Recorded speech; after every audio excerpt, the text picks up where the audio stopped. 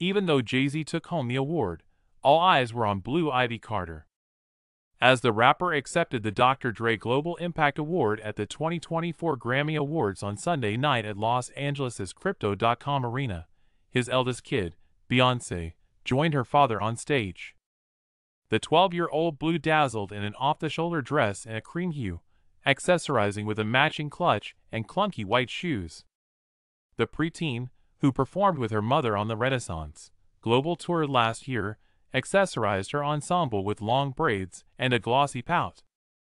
Blue grinned, nearly the same height as her father, 6 feet 2 inches. Jay-Z, wearing a black suit with an unbuttoned black shirt underneath, remarked into the microphone, "I used to say this was a sippy cup for Blue, but Blue's grown now."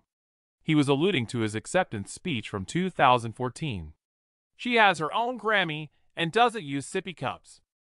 In fact, Blue won the prestigious Gramophone for Best Music Video in 2021 for her mother's song, Brown Skin Girl, becoming her the second youngest artist to do it in history.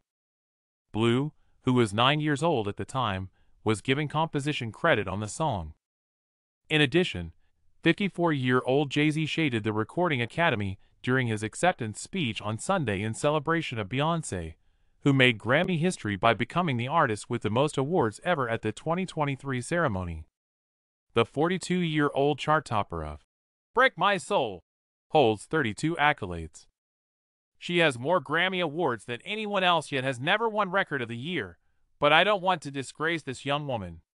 Therefore, even by your own standards, that is ineffective. The 99 Problems hitmaker remarked firmly.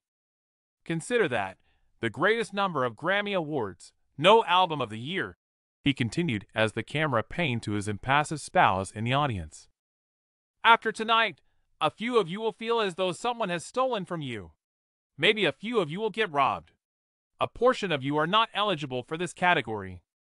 Film then showed Beyoncé, who had just sported a dazzling Western ensemble for the biggest night in music, smiling a little awkwardly as her husband continued saying, "When I get nervous, I tell the truth.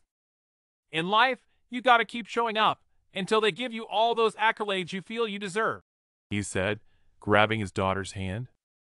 Beyoncé and 24-time Grammy winner Jay-Z tied the knot in April 2008. Rumi and Sir Carter, twins age 6, are also under their parental care.